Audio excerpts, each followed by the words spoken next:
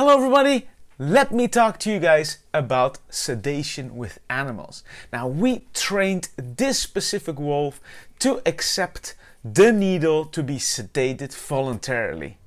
A very cool thing to train actually. Now what we've done first is get into the position. So as you can see our setup, we could ask the animal to lay in between the log and the fence. We do this from the left to the right and from the right to the left. Then we train that needle plus the duration. Now the thing is that I want to put the needle in, I want to wait, and then I want to put the needle out.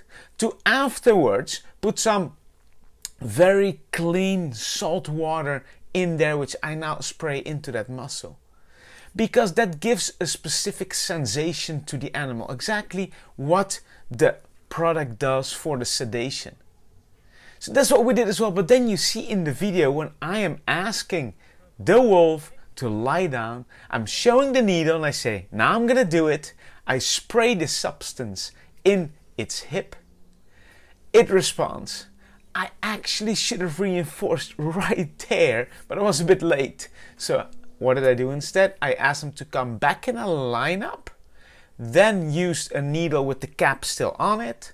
I pressed and I reinforced that to solve my problem. Those little problem solving situations are helping your future very much.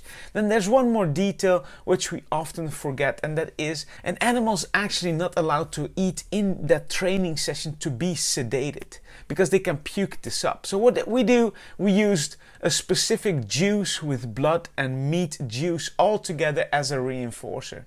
But we had to train this to the wolf itself. So as you can see, we spray it and then we reinforce right after to then use it in the full situation of the actual sedation procedure. Now that's kind of how we did it. Thank you for watching and I hope you enjoyed it. Bye bye.